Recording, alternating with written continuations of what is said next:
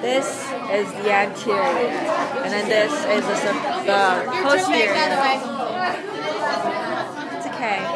Around the aorta, Yeah. and then the pulmonary artery, Yeah. and then the pulmonary vein is down here. See, it's not as circular as the artery, Yeah. like that. And then and here's like a layer of fat stuff.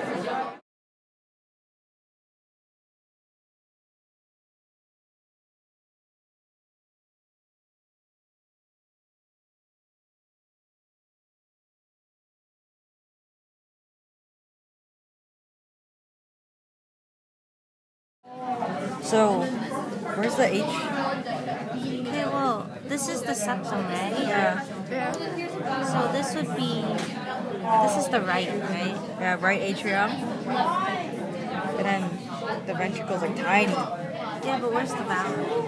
I think that's the valve. Wait, let's see if it's up here. Is that a valve? It's hard to tell. Maybe. They put it back on. These two are at the middle. Yeah? Yeah, that thing, whatever that is. And then what's this thing? This is the left ventricle, isn't it? What's that thing? That's the I was forgetting what the Bicuspid? Yeah. because this is the ventricle right here, and then that's the Oh, it fits. Somehow.